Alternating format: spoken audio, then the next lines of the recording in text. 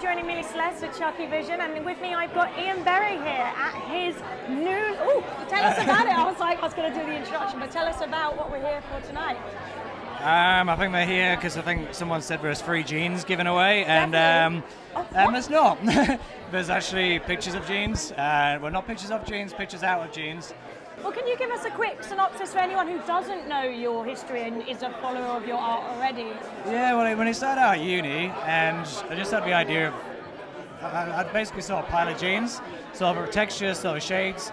I thought, I'm not sending them out to a charity shop, I'm going to start cutting them up.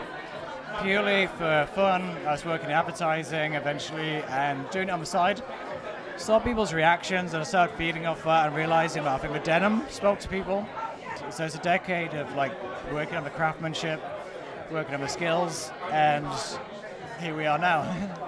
I must say, a lot of your pieces are so intricately, like, just beautifully done, and you really wouldn't think it was denim in the slightest or something. The way, my favourite is the one at the back where you've got the flooring and you get the light coming in from it like that. Have you got a favourite yourself?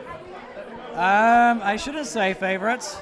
I'd definitely say this body of work is my favourite, but I mean, there's not one piece that I would take out of the exhibition. Some are technically better, or some are like more meaningful to me.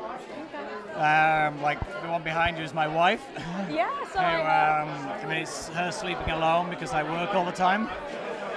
Yeah, I mean, there's all kinds of things. I mean, it's a lot of.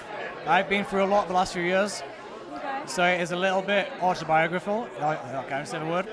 Even after, that's the word. Even though I'm not literally in them.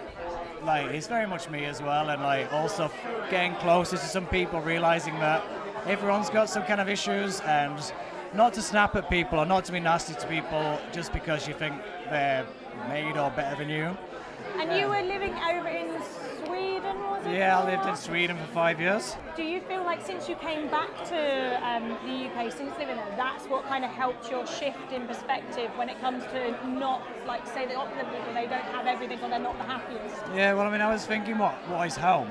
Like, I'm from Yorkshire, lived in London before, Buckinghamshire. Then I've lived in Sydney, Amsterdam, Sweden.